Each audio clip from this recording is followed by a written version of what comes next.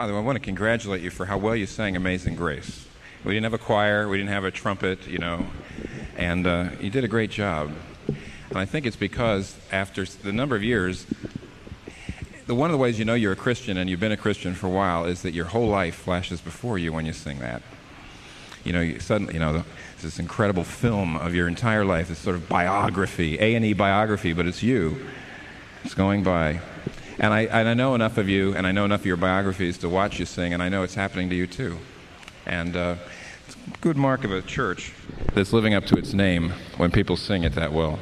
Let's look at this passage to which our thoughts have to be focused, and we're going to see Matthew 19, 16 to 25. It's printed in your bulletin. We're going to read that and base our teaching on it. Matthew 19, 16 to 25. Now a man came up to Jesus and asked, "Teacher, what good thing must I do to get eternal life?" "Why do you ask me about what is good?" Jesus replied. "There is only one who is good. If you want to enter life, obey the commandments." "Which ones?" the man inquired. Jesus replied, "Do not murder, do not commit adultery, do not steal, do not give false testimony, honor your father and mother, and love your neighbor as yourself. All these I have kept," the young man said. "What do I still lack?" Jesus answered, "If you want to be perfect, go, sell your possessions and give to the poor, and you will have treasure in heaven. Then come follow me." And when the young man heard this, he went away sad because he had great wealth.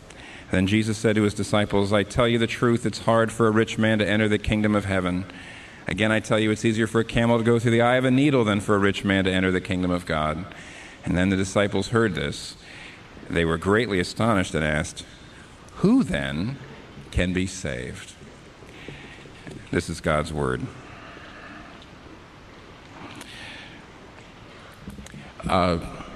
This is the very famous story of the rich young ruler, rich young man, and he was rich in two ways. He had both great moral wealth and great financial wealth. You notice? First of all, he has great moral wealth. He's a very decent person, a person characterized by moral excellence. So you see, when Jesus actually enumerates many of the Ten Commandments, don't murder, don't commit adultery, do not steal, do not give false testimony, honor your father and mother, love your neighbor as yourself, he says, bingo, I do that. And let's assume that he was certainly telling the truth, and that anyone who knew him would say that, yes, here is a man characterized by moral excellence. Here is a man who's characterized by sexual purity. He's a loving son. He's a great citizen. He's a man of integrity and honesty. Let's just assume that this is true. Not only that, we're told he was wealthy. He had many possessions. Back then, as well as now, there's a kind of unconscious and sometimes conscious feeling that those two things go together. That if you do good, you'll do well. And if you've done well, it's because you did good. And you remember when Maria in Sound of Music, the main character in Sound of Music, is about to marry a rich guy. She realizes she's going to marry a rich guy. So she sings a song. And she says, "Somewhere in my youth or childhood," remember? "I must have done something good." See? I must be a pretty good person, or God wouldn't be rewarding me like this. And of course, this is the reverse of what Job's friends sung. When Job fell into poverty and disease, they essentially said, somewhere in your youth or childhood, you must have done something bad. They said there must be something wrong. And there's a feeling, it's hard to describe, and nobody wants to articulate, a feeling that if you live a good life, then God will reward you by giving you a certain amount of prosperity. And so, in a sense, you're characterized by moral excellence, obviously rewarded by God by being given a prosperous life. And so as he approaches Jesus, it seems like here is the ideal person that any religious leader you can imagine would say, this is the kind of guy I'm looking for. This is the kind of person I want. Not only is he a man characterized by moral excellence, not only is a man whose life is very together in all sorts of ways, but he's even willing to admit there's something he lacks. I mean, this is great to have a rich person who's willing to come to church and to say, I'm still missing something. He's real pulled together in every way. He's got it all together. But he's so together, he even admits that I don't have it all together. Yes, I still lack something. So he comes to Jesus, and Jesus speaks strongly to him and sends him packing. Here's the kind of guy that, by modern standards, everybody would say, this is about as together a person as a person can be. And he's even willing to admit he has a spiritual need. And he comes and asks a perfectly legitimate question: what do I still lack? There's still something missing in my life spiritually. What do I lack? And Jesus gives him an outrageous, strong answer, sends him away packing, shows him that he's totally outside the kingdom of God. And when the disciples see it, they're absolutely astonished. And they say, wait a minute, if he's out, who in the world is in? But this is to teach us that Christianity is utterly and entirely different than anything the human mind, the natural human mind, can conceive of or think. And what's so alarming is that most of us are going to be in the very same boat. Even those of us who are able to somehow pull our lives together like he did, get ourselves sort of morally together, self-discipline, self-control, economically together, career-wise together. And there's plenty of people in New York who are like that and who still are willing to admit, I need something. But obviously, it's possible to have all that, even the humility to ask, even the humility to come and seek, and be sent packing by Jesus. Why did he go away? It says sad. And that's kind of a weak word. I think the better translation is grieved. He went away grieved. That's how the old translations do it. How can we avoid going away grieved? This man had set out on a course of his life that looked like he had made every bit of it. He was just lacking one thing. He wasn't sure what it is. I mean, he had put his career together. He had built the steps up the mountain, and he was almost to the top. And when he got to the top, he realized, I've almost made it. If there was just one more step, I can't quite reach the top. So he turns to Jesus and says, I just need that one more step. Jesus tells him he's on a completely wrong road, that he's far from the kingdom. How are we going to avoid being sent away by Jesus grieving? In fact, I know, and this is a great thing about Redeemer, there are dozens of you right now probably in similar situation. Oh, maybe not rich and maybe not this together, but you're here saying, what do I lack? There's a danger that you could be sent away grieving. Why was it he sent away grieving? Why was it? Why did he go away like that? I would say, unless we understand the four reasons I see, we might be in danger of being sent away the same way. And so let's take a look. There's four reasons. Each one is more serious than the last. Four reasons that he went away grieving. The first reason is, let me just lay these out. And each one is more serious, therefore each one takes a little bit more thought. The first one is, he went away grieving because he talked to the real Jesus. Now, I won't take long on this point, but I think I need to say this. One of the reasons why he was disturbed, it was because he was talking to the real Jesus and he was hearing the real message of Jesus. When you talk to the real Jesus, you are always shocked. When you come up against his real message, you're always disturbed. You're always disturbed. In fact, I'll go this far. Even this is the way you grow as a Christian. When you meet the real message of the gospel, you always find two things that are shocking. It demands more than you thought, and it offers more than you thought. When you meet the real Jesus, you'll find he wants much more from you than you ever thought, and he offers far more to you than you ever dreamed. And frankly, that's what it means to grow. The way you grow as a Christian, the way you know you've grown is that a year ago, no matter how long you've been a Christian, you're growing. If a year ago you were much more ignorant about these two things, today you see far more of what he's requiring. He requires a lot more than you ever thought. But he offers far more than you ever imagined. That's what it means to be dealing with the real Jesus. And you see, whenever you actually do come up against the real Jesus, what always happens, you see that, and then you can only have one of two responses. You can either bow down in wonder and give yourself to him, or you go away offended. One or the other. Now, if you go away offended, there's hope. Because you could always think about it. At least you've seen the truth. And you might come back. But the one thing that's impossible is to have met the real Jesus and to be indifferent. And if there's anybody here who experiences one of the forms of indifference, in other words, if you find Christianity laughable, irrelevant, boring, Or if you find Christianity to be just a kind of sweet, comforting thing that it's nice to dip into occasionally. Or if you find Christianity kind of vaguely guilt-producing and kind of vaguely anxiety-ridden, you haven't seen the real Jesus. Because you are in the grip of indifference. Whenever you meet the real Jesus, he disturbs you. And that's the first reason he was disturbed. Secondly, the second reason that he went away grieving was that Jesus smashed two of his basic assumptions about how religion works. Jesus smashed his religious views. Now, what's really instructive for us is that the religious views that this young man had are not just common in his day, but they're absolutely common today. You see, he came knowing that he was lacking something. He needed some kind of spiritual experience, at least. He wasn't sure about his relationship with God. He says, what must I do to inherit eternal life? I don't think he meant he didn't know that he had it. I think it meant he wasn't sure he had it. And he wasn't sure about his relationship with God, and he lacked a certain kind of peace in the center. So he comes and he asks. And you see, the way he approaches it is based on two assumptions. The way he looks for this peace, it may seem honest, when you first look at it, it seems like he's very sincere, but the fact of the matter is he is approaching God on the basis of two assumptions that Jesus utterly smashes. And those two assumptions are that Christianity is something you can add and Christianity is something you can do. Christianity is something you can add and you can do. First of all, he assumed that Christianity was something you can just add to your life, a kind of way of sort of furnishing your life out, filling your life out. It's like you're listening. Let's just say you're a conductor and you're listening to the music, and you say, there's one of the notes isn't coming out. You see, one of the lines, I can't hear it.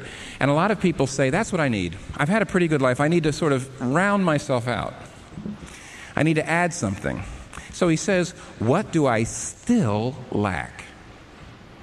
He goes to Jesus and says, what can I add? But Jesus' response, as we will see later, is to make an outrageous request. And what Jesus is really doing is saying this: Christianity is not something you add. Christianity is more like an explosion that destroys everything you have to make way for something new. Christianity isn't something you add. Christianity is starting completely afresh. Remember Nicodemus? He wasn't a rich young man, he was a rich old man. And he comes to Jesus by night, John chapter 3, and he says the same thing. He says, you're a good teacher, and I'm a ruler in Israel, but I just feel like I lack something. What do I still lack? And Jesus goes, boom, you must be born again.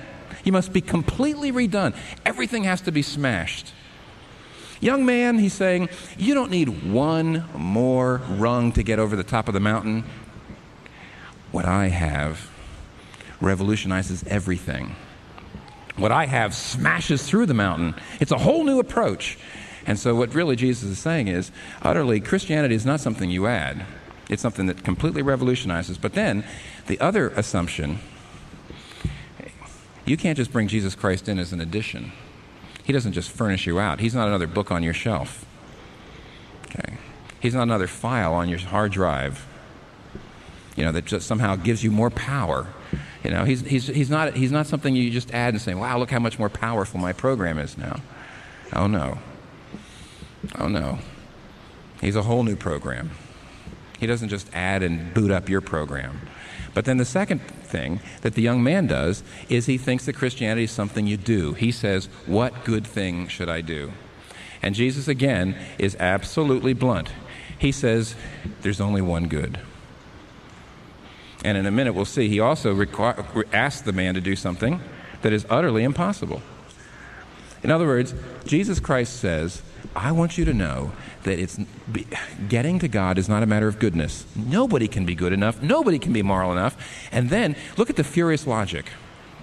He says, take all of your wealth, O rich man, and sell it all, and give it to the poor, and follow me. What is he doing? It's brilliant. He says, oh, you obey all the 10 Commandments, do you? Well, let's just start with the first one. Let's just take the first one. The first one is, you see, love God with all your heart, soul, strength, and mind. Have no other gods before me. All right, he says, let's try that one out. I want you to sell all of your money just because I, Jesus Christ, the Lord, say so. How are you doing? He says, you see, if God is really first in your life, everything and anything else is trivial compared to God. Everything and anything else is a bauble. See, it's a trinket. Nothing is compared to his cause. Nothing is compared to his heart. Nothing. Do you have any other gods before you? Before him? How does your heart work? You see, what is he doing? He's saying, my dear friend, nobody loves God with all their heart, soul, strength, and mind. Nobody loves their neighbor as themselves. Don't you see? Your problem, oh rich young man, is not that you need a little more goodness. Your problem is you won't admit what you know down deep, that you're not good. And I can almost hear Jesus saying this. He's saying, the reason you come to me is because you know at some level that you're not good. Take a look at a needle. Just get some sewing needle and look at it with a naked eye, and it looks perfect. Stainless, pure, spotless, brilliant, bright. But look at it under a microscope, and it's all pocked and misshapen. Now, anybody who gets close enough into a heart will see the same thing. When I was a young minister years ago, I made a terrible mistake. Very often I would do funerals, and I very often did funerals for fine Christian men or women. And from what I can tell, from my you might say the naked eye, when I looked at them from where I could see them, they looked just about perfect. They were wonderful men and women of God. So I would do these glowing funeral sermons about how great this person was, and the self-control and the love and the nobility and the wisdom. I would watch the family, squirm in their seats. Why? Because if you look close enough at any heart, any human heart, it's all misshapen, it's all pocked. And the rich young man knew that. He wouldn't admit it to himself. Jesus is trying to break on through. No one is good. You think Christianity is something you add? No, it's a revolution. You think Christianity is something you do? No. It's something you receive. And so you got to move on here, but let me put it to you this way. Every other religion in the world, every other philosophy in the world, and even so-called common sense, divides all humanity like this. See it? Up here's the good, down here's the bad. Up here's the moral, down here's the immoral. Up here's the nice, down here's the nasty. Up here's the religious, maybe down here's the irreligious. Depends a little bit, but basically everybody sees that that's the line. And Jesus comes through and says, no. The real line isn't a horizontal line. The real line's a vertical line. And he says, I want you to know that there's really two ways to God. Both nice and nasty people can do it on their own efforts, or both nice and nasty people, no matter what you've done, no matter who you are, no matter how great, no matter how awful, you can come on a totally different basis.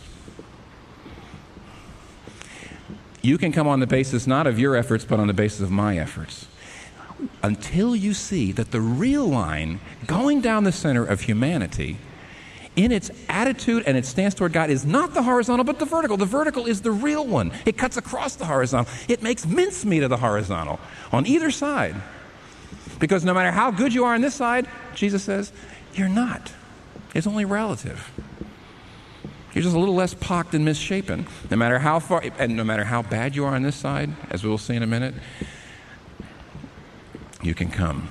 In other words, this young man is good, relatively speaking. Relative to other people, he's very good, but it's his doctrine of goodness that's wrong. And as a result, he goes away grieving. Jesus has smashed his assumptions. The assumptions that virtually everybody else has too. Thirdly, the reason he went away grieving was because he was talking to the real Jesus. Secondly, because Jesus smashed his religious assumptions. Thirdly, he went away grieving because Jesus got personal. Now, I would suggest to you that even though Jesus has contradicted his views, that's not the real reason that he is so grieved. No. Jesus refused to stay academic. This young man is like so many people. I've seen it for years. He believes, essentially, his problem is an academic one. He says, I'm missing something. I don't know why I feel kind of like there's something wrong. I'm missing something. Is it a doctrine that I have missed or don't understand? Is some project I ought to do that I don't know about? Or is it some rule that I'm breaking that I don't know about? What is it? And he's essentially saying it's something I'm missing in my thinking. And he approaches it academically, and Jesus will not have it. An awful lot I've seen this for years. People say, my real problem with Christianity is I don't see how a God of love could punish people. Or you say, my real problem with Christianity is I just don't like, it's so exclusive, it seems to leave out other religions. That's my problem. Or you might say, my real problem is the whole idea of miracle. I just can't believe as a modern person in miracle. Or you may say, well, you can even get a little less academic, and you say, my real problem is I have a bad habit, and I can't break it. Or I've got an issue that I just can't seem to deal with. Or I've got something that I'm caught in, and I don't know I don't know that I really want to give it up, or I don't know how to get out of it. And so you get a little bit less academic, but Jesus Christ, see, the rich young man is like this. But he has come to Jesus Christ, who has the eye that pierces all the way through all the smoke screens, all the pretense, all the camouflage, all the posturing. And he, in Gospel of Mark, this same story is told. And Mark inserts something very important in this story. You see, the place where he says, what still do I lack? In the Gospel of Mark, he says, what still do I lack? And Mark says, Jesus looked at him and loved him and said, sell everything you've got. He looked at him and loved him. Now, what's that mean? It means he wasn't just looking at his face. It means he was reading his soul like a book. It means he said, I know this is going to hurt you, but I want you to know that I see the real cancer, I see the real issue, I see the real thing that's killing you. You've got to get rid of all your money. Now, the only way to understand what Jesus is doing is to put this in context. There is nobody else in the Bible who, as far as I know, who is asked to give up everything like that.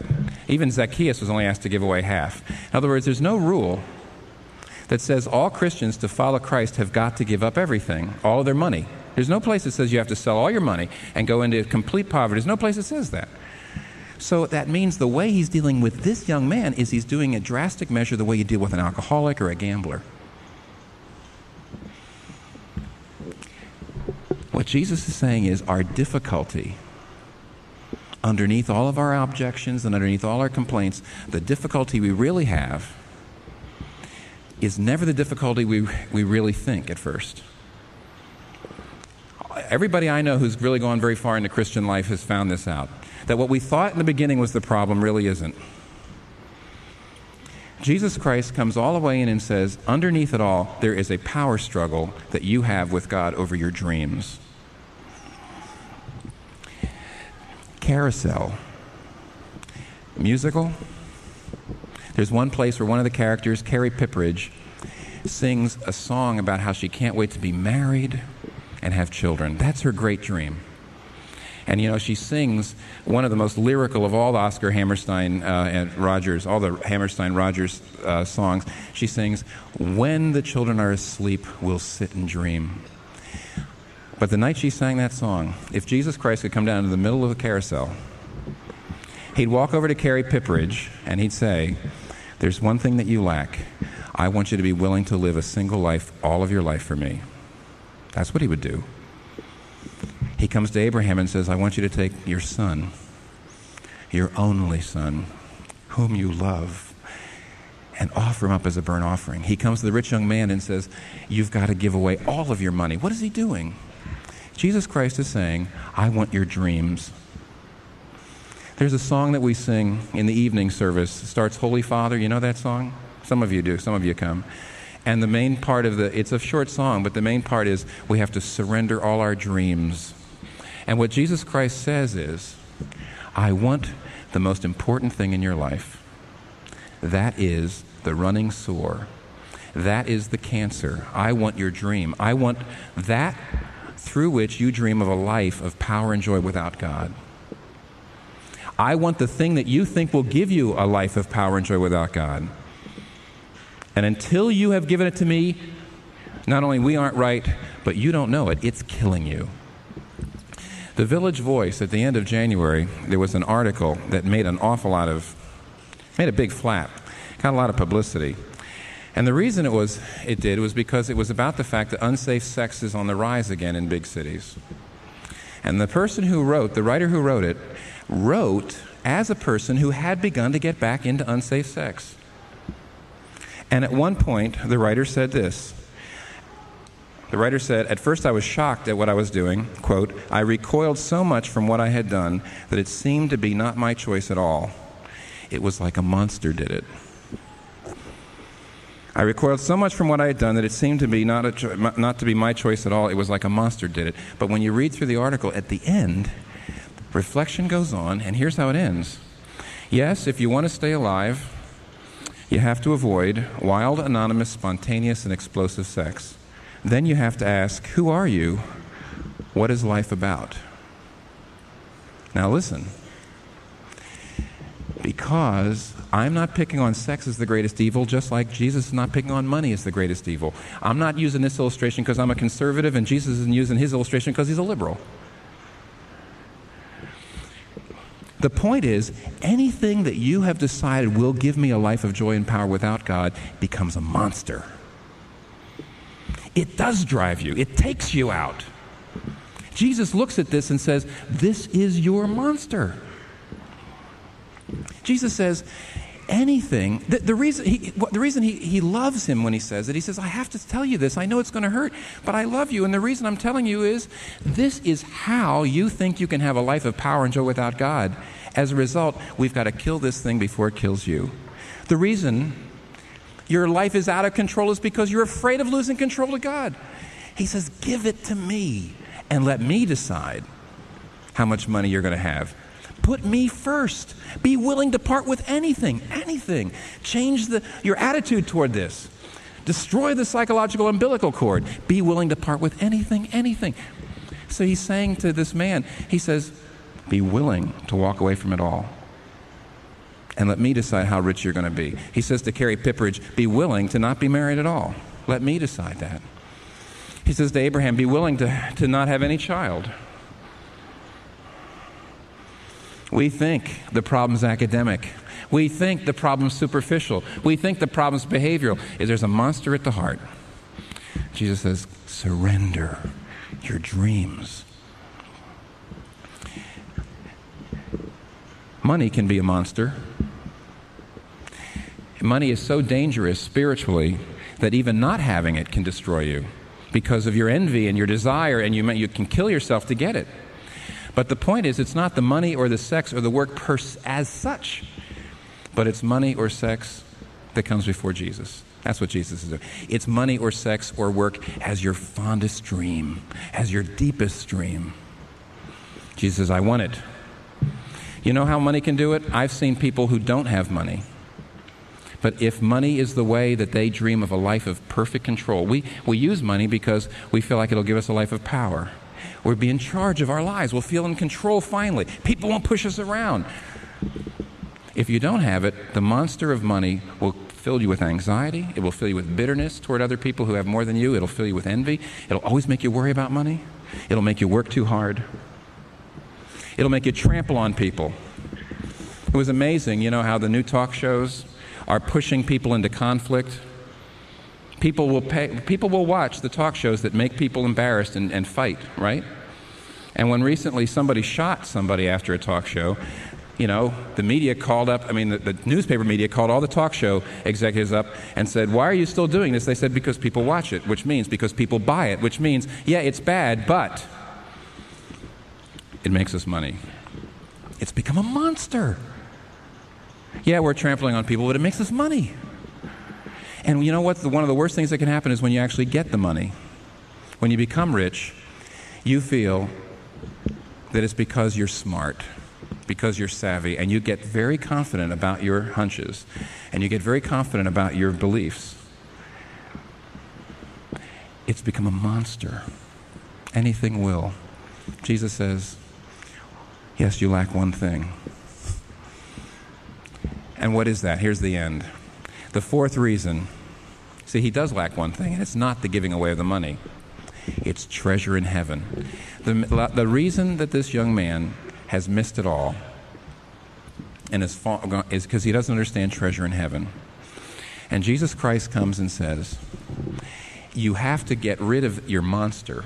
You have to put me first, and that's the only way you'll ever get treasures in heaven.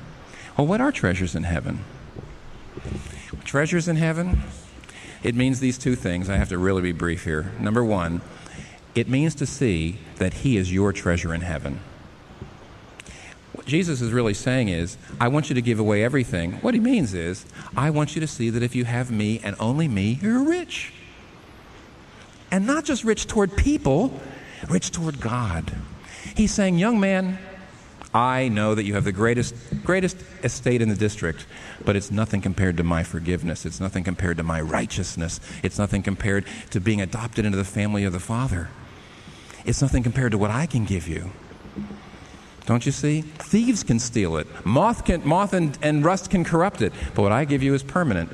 And if you don't see that I alone am good, but that as your Savior, if you rely on me for your standing before God, you become good in me. You'll see that I'm your treasure. I'm your righteousness. I'm your record before God. And if you have that, then it changes your attitude toward everything. Money no longer is sacred. It's nothing compared to the treasure in heaven. You're free from worry. You're free from envy. You're free for generosity. But that's not it. The last thing is, if you want to understand treasure in heaven, you have to see that He is your treasure in heaven. But lastly, you have to understand that you're His treasure in heaven. Jesus says when He sends His disciples out, they come back, and they've been casting demons out. And they say, this is great, we're doing miracles. And He says, rejoice not that the demons are subject to you, but rejoice that your name is written in heaven. Oh, where's their names written in heaven? Well, the Bible tells us in the Old Testament that the high priest who went in before God had the names of every one of the children of Israel engraved on precious stones over his heart when he went before God. And Jesus is our high priest. And in Isaiah 49, God says to Israel, can a woman forget the woman? Can a woman forget the baby that nurses at her breast? She may forget, but I will not forget thee. Look, I have engraved you on the palms of my hands. If you put a tattoo here, you won't always see it. If you put a tattoo here, you won't always see it. If you put a tattoo here, you won't always see it. But if you put a tattoo here, what is God saying? He was saying, if you make my son your treasure, that makes you my treasure. Now when I see you, I see an absolute beauty. I see you radiant in Christ. I see you righteous in Christ. I dote on you. I gaze on you. Is that the most exhilarating thought you can possibly have? Is that, do you live in holy consciousness of this, or do you take your identity from your bank account or your dress size? Don't you see the freedom that comes? Jesus says, you will only be free if you see that with me and me alone, you're rich. And as John Newton once put it, since I have known the Savior's name and what for me He bore, no more I toil for empty fame, I thirst for gold no more. Placed by His hand in this retreat, I make His love my theme, and see that all the world calls great is but a waking dream. If you come to Him even though He's grieving you, you'll see He really loves you. Let's pray. Our Father, we ask that you would teach us not just how to be free from greed, but how to be free, period, by seeing what your Son has asked us for. Everything. We look at you and we say, oh Lord Jesus Christ, we thought you were a great teacher. We thought you were a great moralist. We came expecting a little additional help. We see that you have to be our surety, our mediator. You have to be our prophet, our priest, our king, our alpha, our omega, our everything. And we ask that you would let that be the case. Thereby, we will find the freedom that comes only to those who have submitted wholly and utterly to your Son as their Lord and Savior. In His name we pray. Amen. For more of this series and other resources from Timothy Keller and Redeemer Presbyterian Church, please visit www.gospelinlife.com.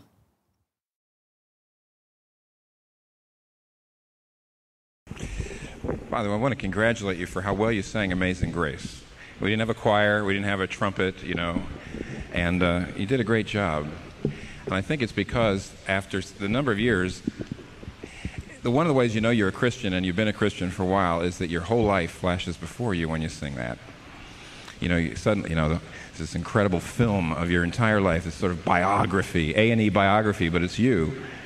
It's going by. And I know enough of you, and I know enough of your biographies to watch you sing, and I know it's happening to you too. And it's a good mark of a church that's living up to its name when people sing it that well. Let's look at this passage to which our thoughts have to be focused, and we're going to see Matthew 19, 16 to 25. It's printed in your bulletin. We're going to read that and base our teaching on it. Matthew 19, 16 to 25. Now a man came up to Jesus and asked, "Teacher, what good thing must I do to get eternal life?" "Why do you ask me about what is good?" Jesus replied. "There is only one who is good. If you want to enter life, obey the commandments." "Which ones?" the man inquired. "False testimony, honor your father and mother, love your neighbor as yourself." He says, bingo, I do that. And let's assume that he was certainly telling the truth, and that anyone who knew him would say that, yes, here is a man characterized by moral excellence. Here is a man who's characterized by sexual purity. He's a loving son. He's a great citizen. He's a man of integrity and honesty. Let's just assume that this is true. Not only that, we're told he was wealthy. He had many possessions. Back then, as well as now, there's a kind of unconscious and sometimes conscious feeling that those two things go together. That if you do good, you'll do well. And if you've done well, it's because you did good. And you remember when Maria in Sound of Music, the main character in Sound of Music, is about to marry a rich guy. She realizes she's going to marry a rich guy. So she sings a song. And she says, "Somewhere in my youth or childhood," remember? "I must have done something good." See? I must be a pretty good person, or God wouldn't be rewarding me like this. And of course, this is the reverse of what Job's friends sung. When Job fell into poverty and disease, they essentially said, somewhere in your youth or childhood, you must have done something bad. They said, there must be something wrong. And there's a feeling, it's hard to describe and nobody wants to articulate, a feeling that if you live a good life, then God will reward you by giving you a certain amount of prosperity. And so, in a sense, you're characterized by moral excellence, obviously rewarded by God by being given a prosperous life. And so as he approaches Jesus, it seems like here is the ideal person that any religious leader you can imagine would say, this is the kind of guy I'm looking for. This is the kind of person I want. Not only is he a man characterized by moral excellence, not only is a man whose life is very together in all sorts of ways, but he's even willing to admit there's something he lacks. I mean, this is great to have a rich person who's willing to come to church and to say, I'm still missing something. He's real pulled together in every way. He's got it all together. But he's so together, he even admits that I don't have it all together. Yes, I still lack something. So he comes to Jesus, and Jesus speaks strongly to him and sends him packing. Here's the kind of guy that, by modern standards, everybody would say, this is about as together a person as a person can be. And he's even willing to admit he has a spiritual need. And he comes and asks a perfectly legitimate question. What do I still lack? There's still something missing. Jesus replied, "Do not murder. Do not commit adultery. Do not steal. Do not give false testimony. Honor your father and mother, and love your neighbor as yourself. All these I have kept," the young man said. "What do I still lack?" Jesus answered, "If you want to be perfect, go. Sell your possessions and give to the poor, and you will have treasure in heaven. Then come follow me." And when the young man heard this, he went away sad because he had great wealth. Then Jesus said to his disciples, "I tell you the truth, it's hard for a rich man to enter the kingdom of heaven. Again, I tell you, it's easier for a camel to go through the eye of a needle than for a rich man to enter the kingdom of God." And then the disciples heard this. They were greatly astonished and asked, "Who then can be saved?" This is God's word.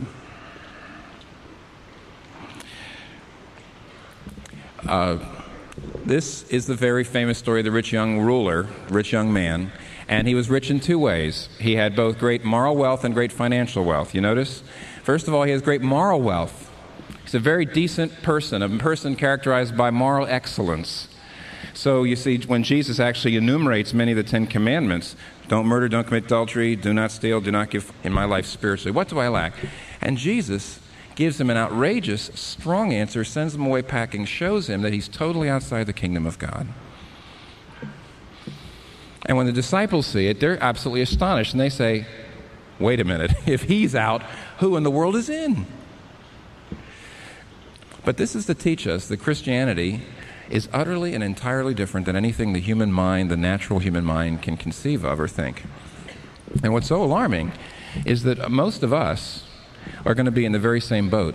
Even those of us who are able to somehow pull our lives together like he did, get ourselves sort of morally together, self-discipline, self-control, economically together, career-wise together. And there's plenty of people in New York who are like that and who still are willing to admit, I need something. But obviously, it's possible to have all that, even the humility to ask, even the humility to come and seek, and be sent packing by Jesus. Why did he go away? It says sad. And that's kind of a weak word. I think the better translation is grieved. He went away grieved. That's how the old translations do it. How can we avoid going away grieved? This man